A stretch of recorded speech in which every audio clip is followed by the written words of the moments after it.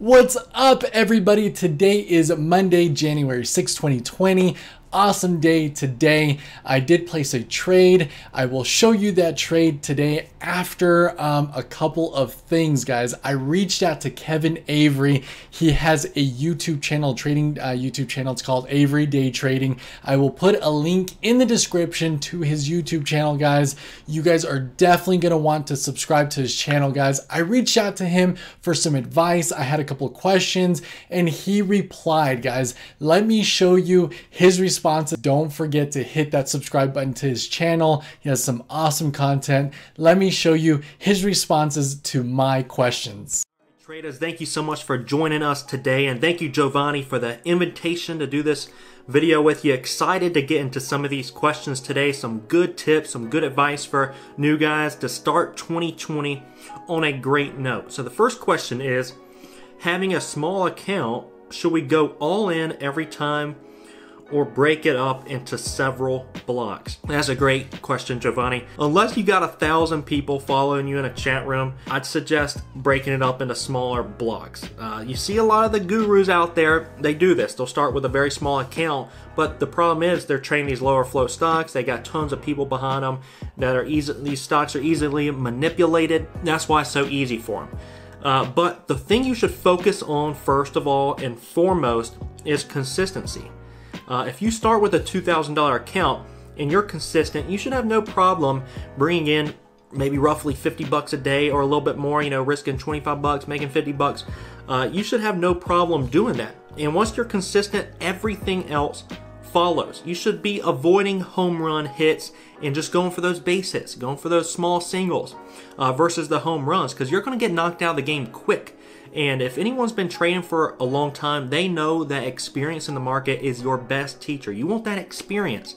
Just watching the professionals trade and seeing how they do it, you don't want to just jump in and emulate that. See, I can watch professional athletes play all day long, but then when I get out there on the field, I don't know what I'm doing, even if I've been learning through watching, because I don't have the muscle memory or the experience. Your body just kind of takes over. The intuition kind of takes over in the market. You need that experience in the market. That's going to be your best friend. So go for singles. Don't try to get rich quick, because that's just going to end in disaster. Focus on consistency. Everything else follows. Make 50 bucks a day. You'll have no problem just adding a zero to the end of your order to make that $500 a day, $5,000 a day. It's as easy as that. Next question. What's something you know now about trading that you wish you knew when you first started trading? This leads me to my second point perfectly. When I first started trading, like most, this is about roughly 3 years ago, a little bit more than that, I overestimated the amount of profits I was going to make and underestimated the amount of time it was going to take to get there. So just like I said, experience is your best teacher. That's your best friend. Just start small. Don't start with sacred money. Sacred money meaning money you need to pay your bills. You want to start with a small enough amount of capital so that you can get that experience behind you. A lot of guys, they start out with the 25K and then they blow it up quick. The stock market, there's a saying in the stock market that says the stock market makes rich people poor, poor people rich. There's a reason behind that, because poor people don't have all that capital to blow up with at first. They learn. And then once you learn, and you get consistent, everything else follows. Quality versus quantity, which is better? Should I trade more often or better to be selective? And that's a great question, Giovanni. One that I always didn't understand. And there needs to be a balance. It really needs to be both. See, I used to think that it was just quality and that's all you could trade. And I would go kind of all in, like your first question, on that trade. So I would say, okay, this is the best setup, the pocket pair of aces. I'm only going to focus on this stock and I'm pretty much going all in. And that's a very dangerous place to be.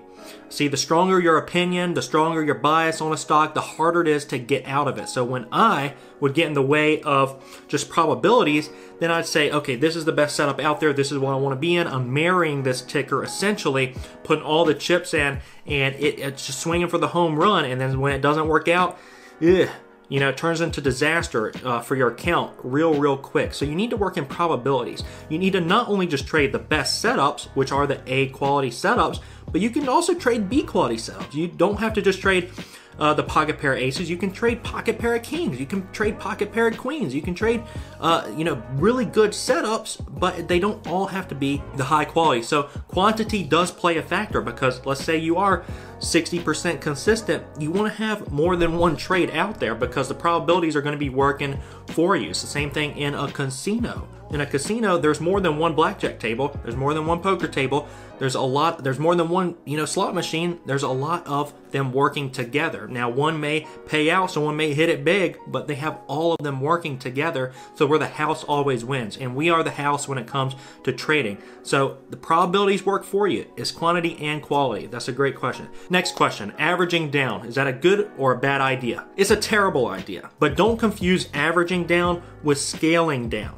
Averaging down means that's my goal. I'm trying to get my average down. Whereas scaling down to position is just you building to your full position size. So scaling down would say, okay, on this stock, I want to have 1,000 shares. So then let's say you're buying the dip as the stock's pulling down, but you only scale into a quarter position. So you got 250 shares. Then it keeps going further. You add another quarter, you're at 500 shares. That goes even further. And then you add the other half, you add 500 shares. So now you scale down to your full position that you pre-planned on this stock. And it's all about predefining your risk. You always want to predefine your risk before you ever enter a trade. And this is where that plays a factor, is scaling down to position. So don't confuse scaling down to averaging down. Averaging down would say, okay, I'm at full position, but I want to add more risk to this trade. And that's what amateurs do. They average down, they adjust their risk parameters mid-trade. That's what amateurs do. We want to avoid that. We want to predefine that risk before we enter a trade, and that way there's nothing to be worried about. You just let the trade play itself out. Next question is, for someone just starting out, what would you suggest not to do? Now, I'd suggest not listening to your emotions, number one. I'd suggest not listening to gurus, number two. I'd suggest not starting out with a ton of capital and sacred capital. I would suggest you start out with disposable money that you plan and are expecting to lose as your market tuition to get started. I would suggest not trying to hit home runs. I'd suggest not trying to get rich quick. I'd suggest not focusing on the money, but focusing on the risk. That's what a lot of amateurs do. All they see is the money, and then they end up going deer in headlights because they don't focus on the risk at all. So those are just a few for that question. That was a great question. The next one, what do you think makes a great trader? Would it be the amount of trades they make, the amount of money they make, the amount of money they trade with, the percentage gain per trade? I think it has nothing to do, honestly, with how much they make, how much they trade with. I think it does have to do with, are you consistent? That's what makes a great trader. Are you bringing in money from the market consistently? That's what a great trader is, because guess what?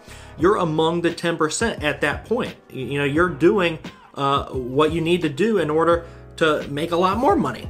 If you're making consistently $50 a day, there's no reason you can't consistently make 500, 5,000, or even more than that per day, because you got it. That's all there is to it, is finding your edge and trading that edge and trading it exclusively, accepting the risk, accepting the results, and moving on. It's a probabilities game. So that's ultimately what makes a great trader. What doesn't make a great trader are those who are just results oriented. Oh, I made money on this trade. It was a green trade. That was a good trade. And that was a bad trade because it was a red trade. What makes a great trader is I followed my rules. I adhered to my rules even if it was a loss. That's okay because it's a probabilities game. The casinos don't go, oh no, we just lost money, because they understand the probabilities. I mean, they understand they're going to make that money back. If you're consistent, there's nothing to worry about. It's all about quality and quantity, as that was a great question, Giovanni. So that's going to wrap up the video. Thanks for letting us do this, man. I really appreciate it. I think it's going to help out a lot of new traders out there. If you want to become part of the 10%, among the 10% guys, pick up my book, Among the 10%. It's going to be in the description below this video. I really appreciate this time. It was an awesome time getting this going, Giovanni. Don't forget, guys, hit the like button on this video. Hit the subscribe button to Giovanni. Got a ton of great content out there for you guys, and we will see you all next time. Thank you so much for that, Kevin. I greatly appreciate you responding to my emails and those questions. I know I appreciate it. I know my subscribers do. Again, guys, you don't want to miss out on any of those videos that he makes. He has some great content, lots of knowledge. You definitely want to subscribe to his channel. Also, I put a link in the description down below if you want to go ahead and purchase his book. Lots of great information in that book, guys. Moving on to today's trade. I did place a trade, a good and a bad one, and I'm still in it actually. Let's get down to the screen so I can show you that trade. What we're looking at here is the middle chart is a 1 hour chart. Off to the far left is the 1 minute chart, intraday chart of the 322 calls that I traded today that expire in 7 days. And the small one here is the daily chart. As you can see, we're still in an uptrend. The last signal that we got on the daily chart is an up arrow. So we're only trading calls here. And before we start, I'm going to show you the mistake that I made today. I jumped the gun. I broke my rules and I paid for it. I bought one call option of the 322 calls that expire in 7 days. Bought them at $2.63. You can see the time here. I bought 14 minutes before that candle actually closed, thinking that it was going to close above that upper MOBO band, and I jumped the gun. I thought I was smarter than the markets. That is a no-no, big no-no. And I only bought one, knowing that I was buying in early, and it didn't, and I ended up paying for it. I ended up selling at $2.52, 22 minutes after I bought it. So, and then finally got a signal here. Again, I was on my lunch break. I hate these signals that are coming in when I'm on my lunch break. I bought a couple minutes before it closed, but I was really confident about this one. I bought two call options at 261. Again, the 322 calls that expire in 7 days. And then, 25 minutes later, something of that nature, I ended up selling one at $2.82 for an 8% gain. You can see here 282 right there. That's about where I sold. Yep. And I'm holding on to one. If you recall on my previous trades, what ends up happening is it was this one right here. This was the very last one. I would buy in, get my 10%, and then after hours it would go up just a tad bit higher, and I don't want to risk it, and so I ended up selling completely, only for it to open up tremendously the very next morning. That's the last two trades it's happened, and hey, that's the way it goes. And I might lose my shirt on this trade. Who knows what's going to happen, guys? Stay tuned. Tomorrow's video is either going to be a really happy video or a really sad video. I'm not sure. I'm hoping for the really exciting happy video. This is probably going to be the trade that doesn't actually gap up tremendously. That's just the way it goes, guys. But I wanted to show you today's trade. Sold for an 8% gain. Overall, I'm green on the day. I erased my mistake, thankfully, and I'm still holding on to one. So we'll see what happens, guys. Thank you so much, everybody, for watching today's video. Give it up for Kevin Avery. Greatly appreciate him. There's a link in the description down below. If you haven't subscribed to his channel, he has some awesome content. And on this one, if you haven't liked my video, do that. It'll help me out tremendously. And also consider becoming my subscriber, guys. Thank you so much. See you here on the very next trading video, guys. Take care.